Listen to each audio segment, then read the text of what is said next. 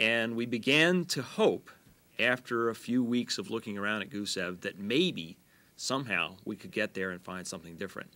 And then this absolutely remarkable mobility system on this vehicle that Chris Voorhees and his colleagues built for us came through, and we completed this very long trek across the plains, hoping we'd find something truly new and different in the hills. Well, we have. We may have a water story here. Hematite forms in a number of different ways, as Doug described in detail.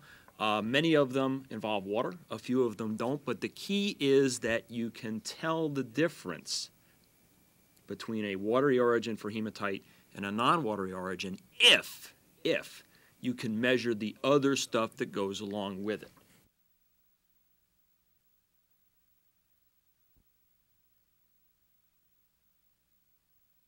Over now to Chris to talk a little bit about some of the mobility issues.